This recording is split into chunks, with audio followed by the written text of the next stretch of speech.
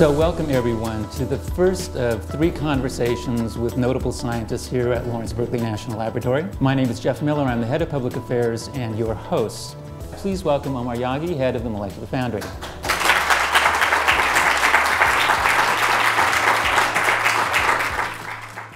What is it about chemistry that I need to know that's going to make me realize that it has value? Chemistry is really about atoms and how atoms are connected in space.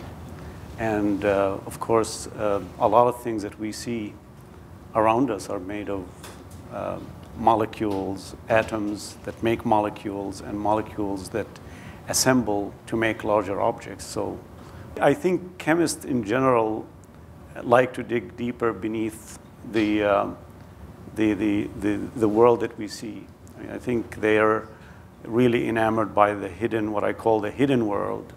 What is behind a phenomena? What is, why does a material behave in the way it does? And not just why, but also how do we make it better? How do we change it? So chemistry is not just about what I said, is not just about the atoms and how they're connected, but also how they transform into other things. For example, a chemist could twist around an atom in a molecule and turn a molecule from being a poison into medicine.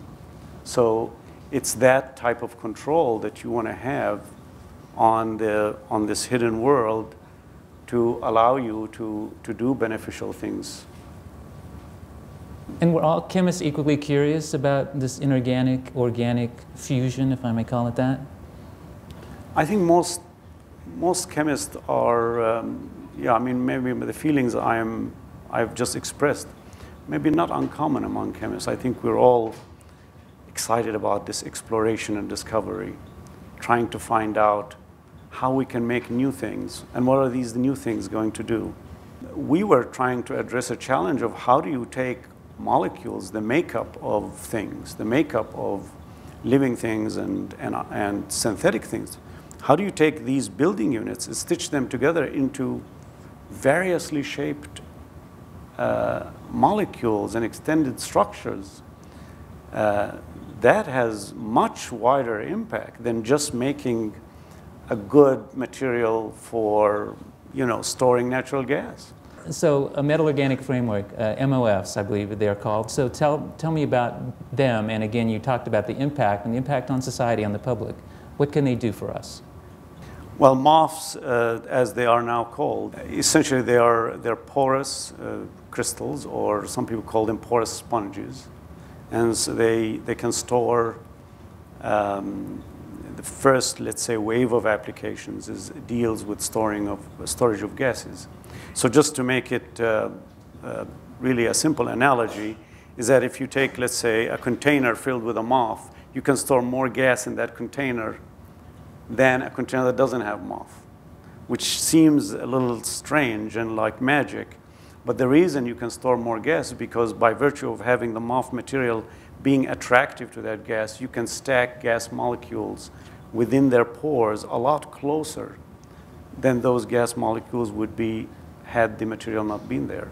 Gas molecules like to stay away from each other, they repel each other. Mm-hmm. But by virtue of having the MOF material act like a honey, in a honeycomb, you can assemble gas molecules and stack them, let's say, as you would stack cars in a car park, closer to each other, overcoming their repulsions and therefore storing more gas. So capturing carbon, for example. Capturing carbon is another potential application. There's a lot of interest right now in using MOFs, specially designed MOFs, by virtue of the chemistry that is being developed now by many groups around the world, of tweaking the substituents on the components in such a way as to seek out just carbon dioxide from among a host of other gases, like nitrogen and oxygen, that exist all around us. So to be able to create a material that can seek out a small molecule like carbon dioxide from other molecules like it, other gas molecules that look very similar in size and shape to carbon dioxide, is quite clever of that material. Okay, and perhaps of the chemist too. And hopefully this then would have impact.